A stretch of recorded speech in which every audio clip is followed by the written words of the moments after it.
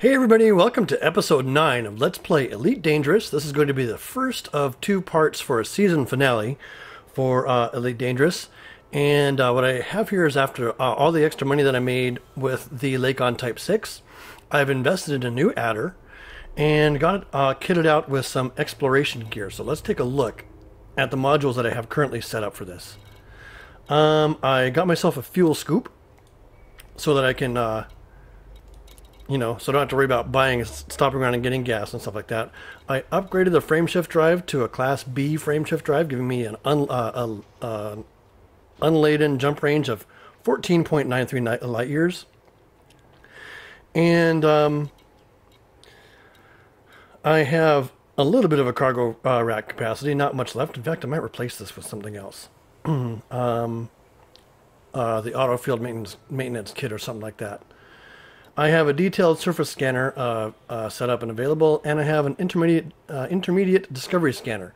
So the intermediate scanner allows me to identify any unidentified, or at least locate any unidentified stellar bodies within 1,000 light seconds of radius. It's not quite as far as the advanced discovery scanner, but that's actually pretty good what we start off with right there. So let's see about maybe getting an auto field maintenance kit. I wonder if they have a bigger class. Yeah, class 2. Sure. So this ship is pretty much all self-sustaining now. It cost almost exactly 1 million credits or so to put together. And we're actually going to fly out to the Tashader sector and do some surveying in the area. We'll take a look at the galaxy map. Here I am at LP 254-26. If I head down here, we can see that the Tashader sector has a lot of undiscovered stuff around it. So we're just going to start flying around here and discovering stuff as we go. So let's go ahead and set our destination to this and get underway.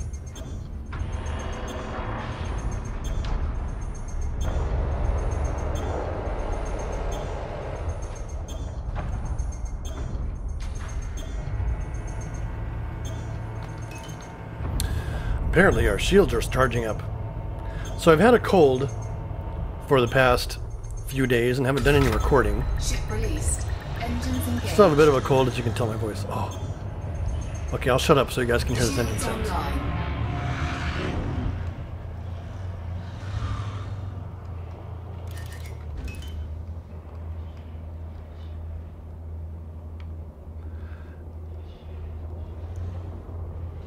And this is also weird flying on the right side of the cockpit.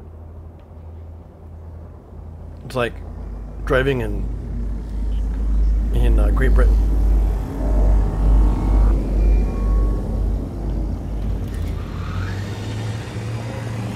Scan detected.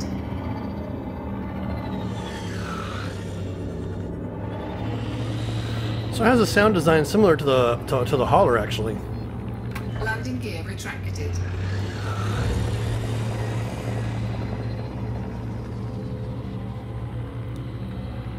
Alright, we're going to spend the next 2 episodes flying around and mapping this Tashader sector stars that are out here, using our fuel scoop.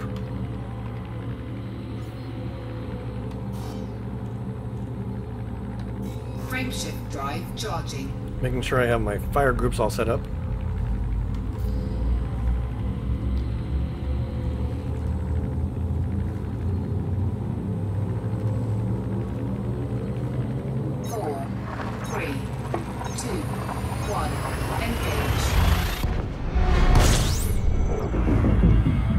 Okay, so here we are.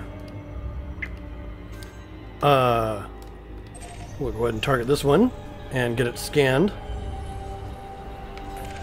Fire up the discovery scanner.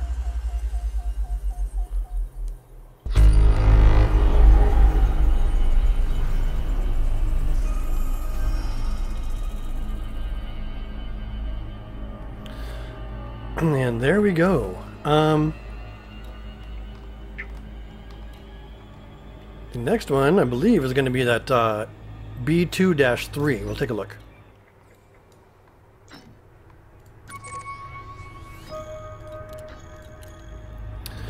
Indeed it is. Now we can take a look at the, go to the galaxy map here.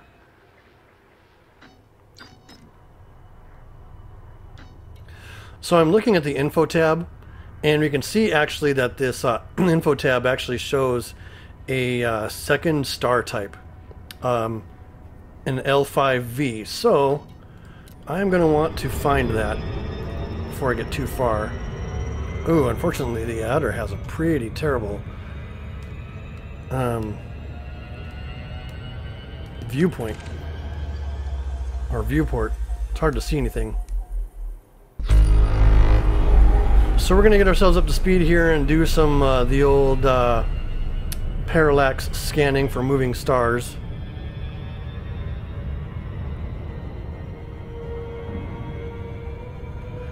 Just really quick. If I see any stars that are moving with respect to the background, then I know that those are likely candidates for this other star that's hidden in the system somewhere. If I had enough money, I could have got the advanced the advanced scanner, and then wouldn't have to worry about this at all.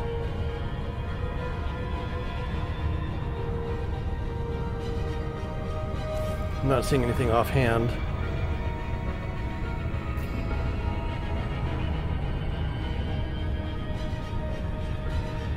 That's okay. We'll go ahead and fly off. There's an awful lot of bright stars clustered up around there. Any one of those could be it, actually, as well. So it's really hard to tell. But I'll go ahead and fly to HMV B2-3 and get that scanning done. So the advanced surface scanner just augments your normal scanner, and when you're facing a stellar object that you're scanning, it automatically picks up any additional data. 3, 2, 1, engage. All right. Fuel scooping. Yeah, we're going to worry about scooping in just a bit. But while we're here, we'll go ahead and explore this. Fire up the Discovery Scanner.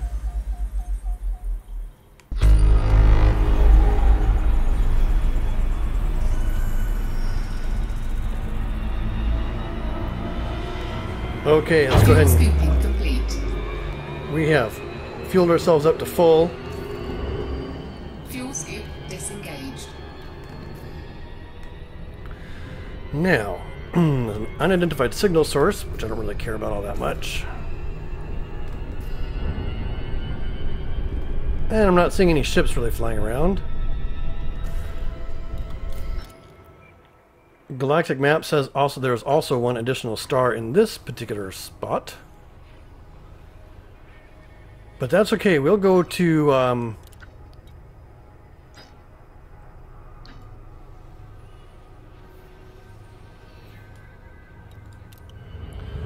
the next Tacitor sector star, which is over here.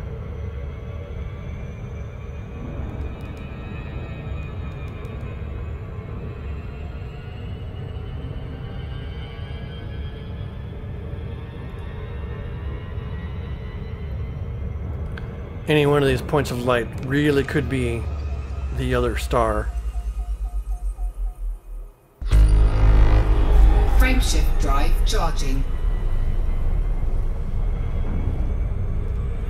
Now what I'd like to find is a star. I mean, we're pretty deep in federal territory.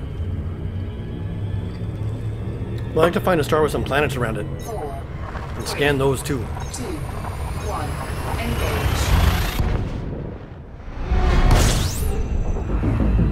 So I now have 3 ships in my arsenal. I have this Adder, built for exploration. Fuel scooping. I have the Viper for Fuel bounty scooping hunting. complete. And I have that Lakon Type 6 for hauling cargo.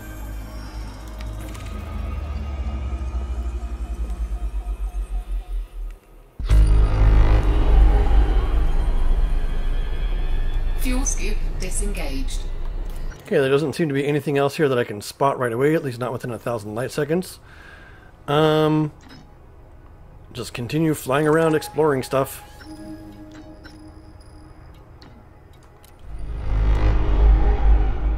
Frameshift drive charging. Head to Task Center Sector DGX-B13 and explore that star as well. 4, 3, 2, 1,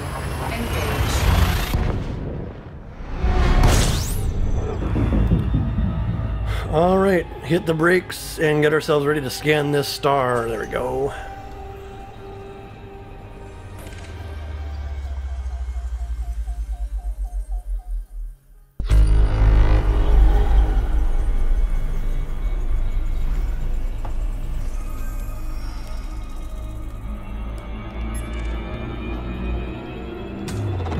Fuel scooping. Go ahead and get ourselves scooping. Fuel scooping complete. Fuel scoop disengaged.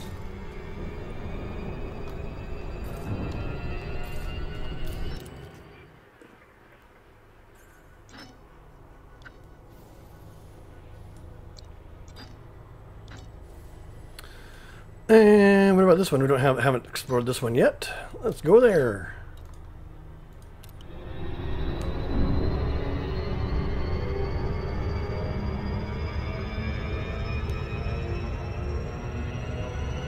Frameshift drive. DGX charging. B14.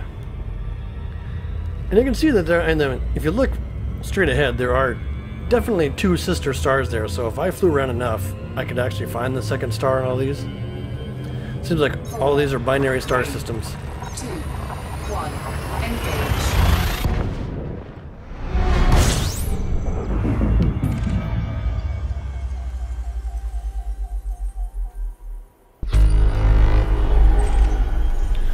So I'm just using target forward to target the star ahead of me and letting the additional scanning take place automatically.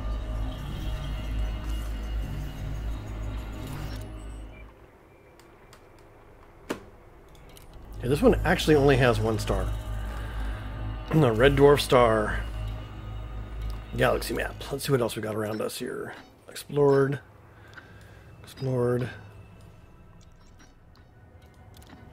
Got this G85-36 area that we can get to in a couple of hops. So we'll go ahead and go there. We know our jump range is really, really far. Fuel scooping. Fuel scoop disengaged. Frameshift drive charging. We'll just make 2 hops to this unexplored star over there.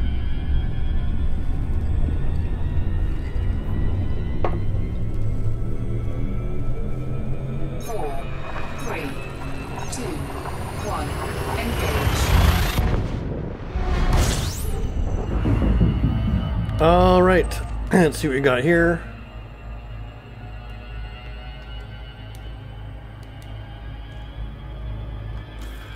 This is the one that we already had. There it is. Frameshift drive charging. This is going to be a big jump to G85-36. Really?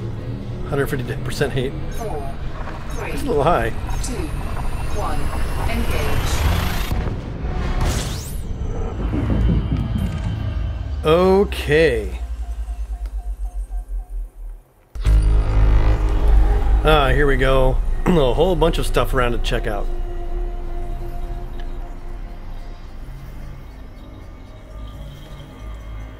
I'm just giving this star a scan.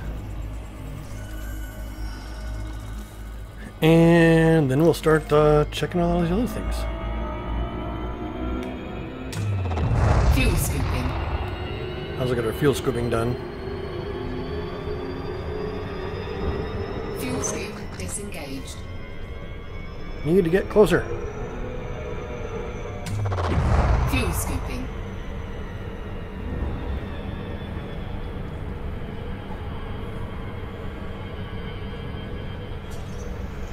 Since I'm out exploring, I don't know if I can, you know, stop and buy fuel anywhere. There probably aren't any stations for me to buy fuel from. So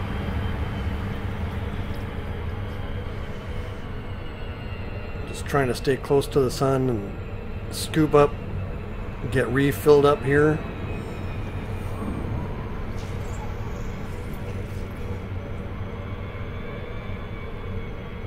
Almost done. Fuel scooping complete. Okay, let's get ourselves aimed Fuel over at scoop these disengaged. stellar objects. Like that one.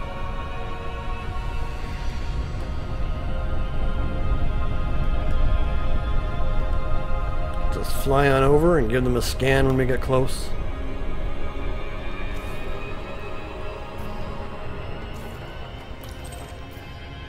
We should scan the ones that are closest first. Get those out of the way.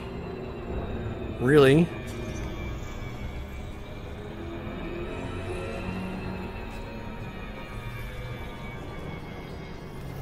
This is going to be a planet of some kind.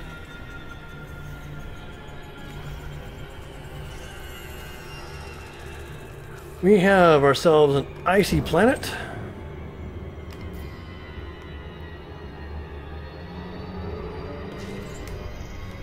This is going to be another star, maybe.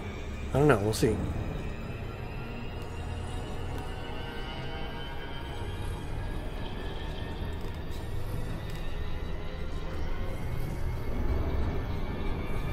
Just waiting for the scan to complete. There. Surface scanner.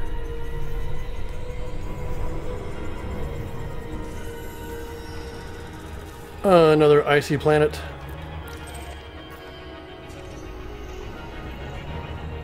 Keeping my throttle down in the blue zone while I do these scans so I don't overshoot the place.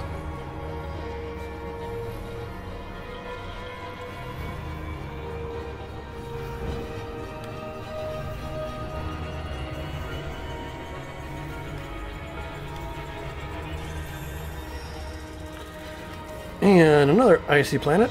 Alright, next out here. Oh bother. There we go. 350 light seconds away. Whatever that is.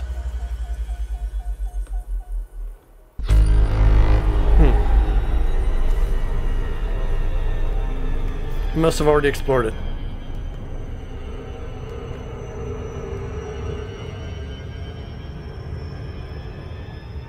Okay, 10 seconds. We're slowing down to the blue zone. There we go. I'm gonna slow it way down for this scan. And then we'll check out the next object.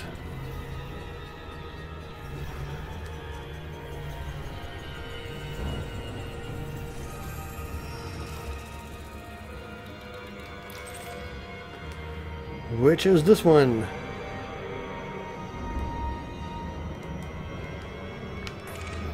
And periodically checking the old detailed scan, the discovery scanner, see if anything new shows up.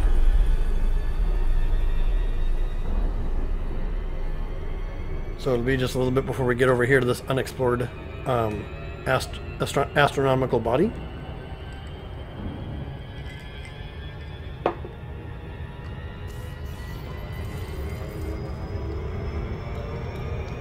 The old detailed surface scanner right there. 6 seconds. Time to start really slowing down.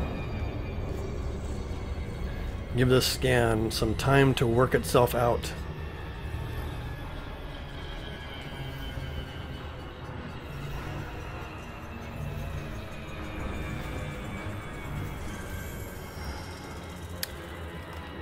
And one more object over here at 1,200 light seconds. So let's go get that.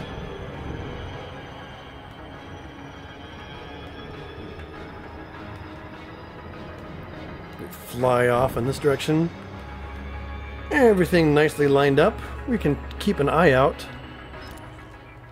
for any parallax anomalies. If we see any bright dots in space moving at an angle that we haven't yet scanned, we know we need to go there.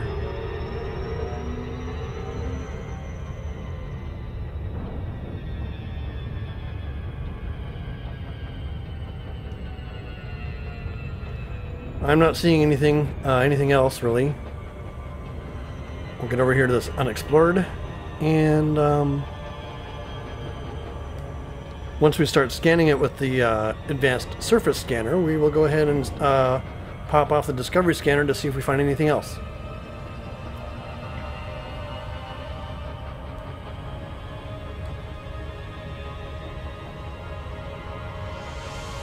Just closing in. Okay, we're at 10 seconds, so I'll slow down to blue on my throttle. There we go, we're scanning now. Go ahead and slow down even further to give us plenty of time, and fire up the Discovery scanner at the same time. See if we notice anything else out here. Nope, we did not.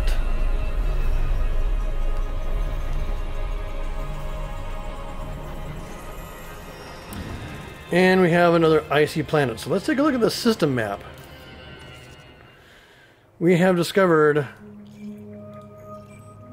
a whole bunch of argon-rich neon, helium, and such icy planets.